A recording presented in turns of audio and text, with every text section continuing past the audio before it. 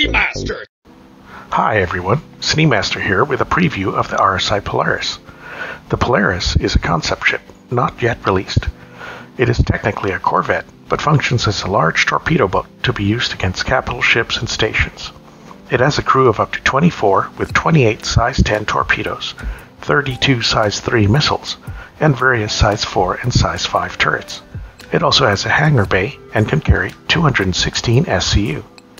The torpedoes can launch from 4 torpedo tubes, 7 to a tube, located around the bridge. There is a remote size 5 turret under the nose of the ship. Then there are 2 size 4 turrets on top of the ship at the shoulders, and 2 size 4 on the sides, plus 1 size 4 turret on the back, which might be an automated anti-missile defense. The smaller size 3 missile launchers are located further back, one on top and one on the bottom. The hangar can hold most small ships. Typically, the hangar is designed for either one fighter for defense, or else a small transport to carry supplies to and from the ship. Creative pilots might be able to fit 2 very small ships, maybe. There is an elevator into the ship on the bottom, just before the middle, plus a docking ring, as well as a cargo hold entrance on the side of the ship. The cargo hold is in the middle of the ship, underneath the mess hall and crew quarters. The hangar is towards the rear of the ship, with an opening on top, with a ship elevator. It has a large bridge and bridge windows with a few struts, like other large RSI ships. Escape pods are near the bridge. As the Polaris is designed primarily for frontal attacks, the rear is very likely defended by turrets, so I recommend you make sure it has fighter escort. Even the side and shoulder turrets may not reach backwards, unless they pop out like the hammerhead, so all you have is the 1 size 4 auto turret for aft defense. The 2 large shields should help against fighter attack, but medium or large bombers could be a problem for the ship. The Polaris also does not come with any small ship to fit in the hangar. By default, you'll have to buy one. The Polaris has 2 large shields, 2 medium hydrogen fuel tanks, 1 large quantum drive, and 1 large quantum fuel tank. Those smaller hydrogen fuel tanks could be an issue if the ship is flying in heavier gravity, so probably best to keep it in space, mostly. Or make sure it's in atmosphere where it can suck in more fuel.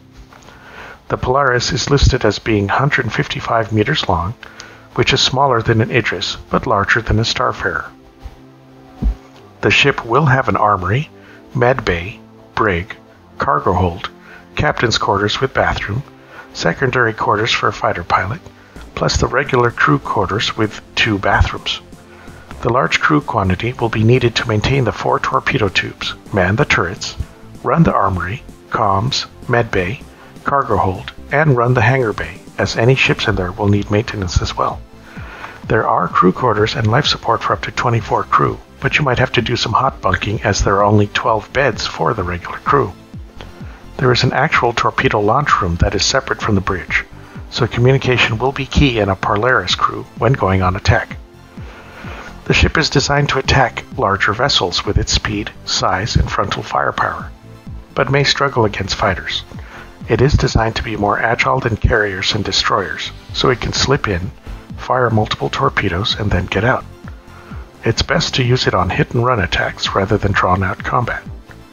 It doesn't have strong enough shields or guns for broadside combat or capital ship slugfests, and the torpedoes are too slow for fighters.